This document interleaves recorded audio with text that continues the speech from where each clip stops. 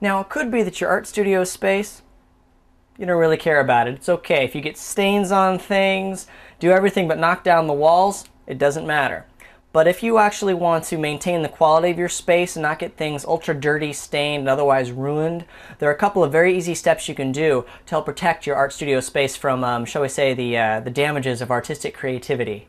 First off, around your easel or also your table or any area where you have paint and stuff, I mean, when your brush is flicking motion, you're getting really into it, you can have lots of little paint splatters which are going over here and tapping the wall. So I'm slowly but surely building up a layer. There are a couple of things I've seen artists put on their walls. First off, I've actually seen some artists, use old palettes and put those up on the wall. Because, hey, they got tons of paint on them. This is not really going to hurt them anymore. Also seen people put plastic up all over their walls around their easel area to protect both the furniture, the walls, and sometimes the floor. This is a very cheap alternative. Just use your basic painter's drop cloth. It works for the paint you put up on your walls. It'll also work for the art you use, the paint that you use to create your art.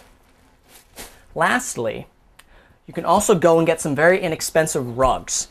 These are really great. You can get these on discount. Go to also a secondhand store. You get lots of really cheap rugs. I do advise washing them or at least leaving them out in the cold to make sure there's no mites or other little creepy crawlies on there.